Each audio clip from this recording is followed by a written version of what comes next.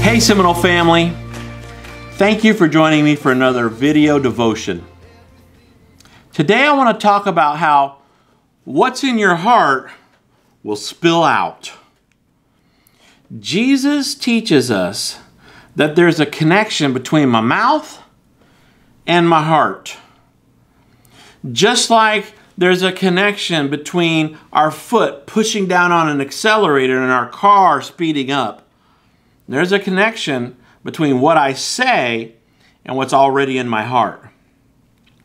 Matthew 12:34 says, whatever is in your heart determines what you say. You know, when we live in close proximity to the people that we love, it's inevitable that we're going to kind of bump into each other every now and then. When we're communicating, we bump into each other more frequently. When we bump into each other, what's in us spills out. And then we wonder where that outburst or those hurtful words came from.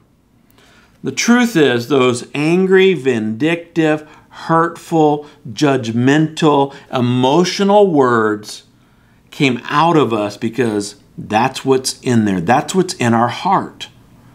Whatever's in my heart spills out during those times of conflict. That's why there's a mess. That's why angry words spill out, hurtful words, judgmental words, even fearful words. It's because what's in our heart comes out of our mouths. Whatever is deep down in my heart eventually spills out into my relationships. If our heart is feeling bitter, words of sarcasm will spill out. We wish we could avoid it. We wish we could control it. Some of us are good at masking it for a while, but eventually what's in our heart, it finds its way out. It spills out in our words.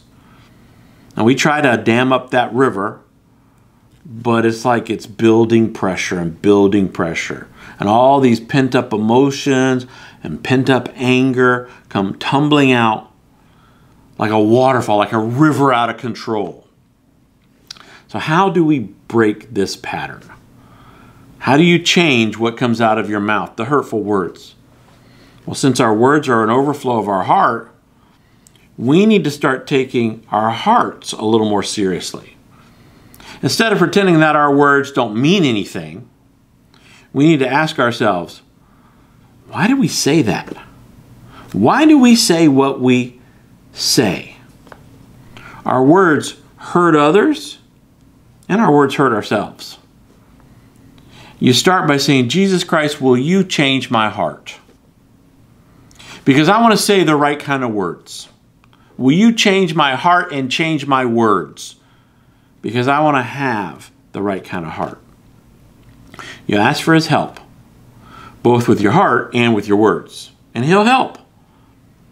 He will come and He will make a difference in your heart. God cares about our words because He cares about the way we love others.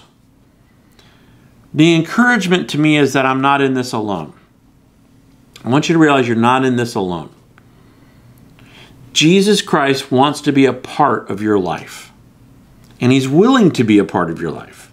In fact, He asks to be a part of your life. One of my favorite verses is from King David in Psalm 51:10, where he writes, "Create in me a clean heart, O God, and renew a right spirit within me." Let's make that our prayer this week.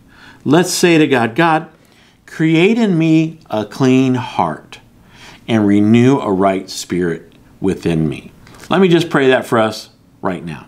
Heavenly Father, I ask that you will create a clean heart in all of us, that you will renew a right spirit in us, and that what's in our heart will change, and that will change our behavior and our words, how we love others.